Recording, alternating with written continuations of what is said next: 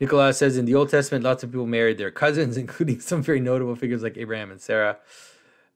We don't do that in modern society, mostly for fear of babies being born with serious health problems. Why did Abraham and others rather marry cousins than mix with foreigners? And so the way to understand that is really about how far should a stranger be in order to get married. If you listen to Mathieu's discussion with Jordan, he talks about that a lot. It's like, who is the stranger that loves me?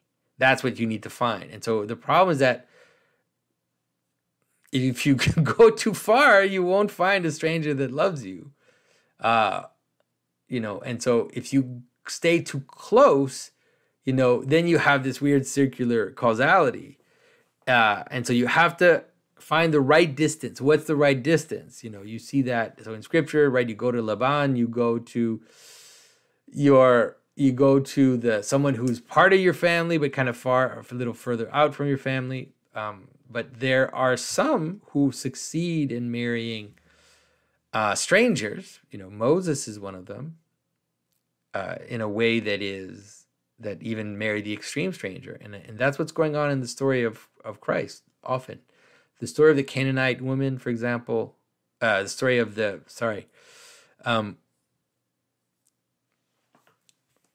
Samaritan woman. Excuse me. The story of the Samaritan woman has to do with that, because the Samaritan is like a lost Jew. So she's like a stranger, but not that far. And so Christ can marry her. He says, I came to find the lost sheep of Israel. But then there's stories in scripture, there are moments where Christ goes even further. And it's like, because you have to think, it's hard for people to put themselves back in that situation. It's like, what, the Jewish Messiah is going to save the whole world? Like, really? What? And so it's like Christ encounters the Canaanite woman, and he's like, no, I'm here for the Jews. And the Canaanite woman's like, yeah, well, I'm a dog, and I'll take the crumbs that fall off your table. And Christ is like, whoa, this woman, he says, I haven't found this, this faith in Israel. And so it keeps stretching. And so after the resurrection of Christ, it stretches. So there's another story in the story of Christ where it's the Roman centurion.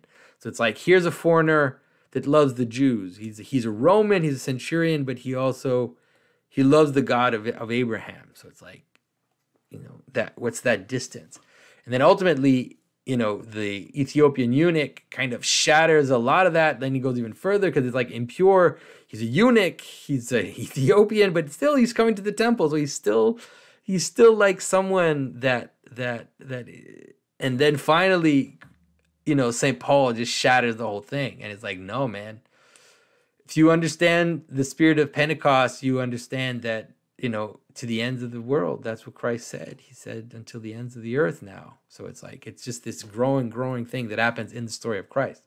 So I'm a little far from your question, but that's the question that's being asked in these stories. How far should you marry in order to not lose your seed and lose your strength, but then also not be so close that you run out of potential and you create this wheel? And that's what happens. That's why the genetic problem has to do with running out of potential. It's like it's like remixing the same things over and over. At some point, it's like a copy of a copy of a copy.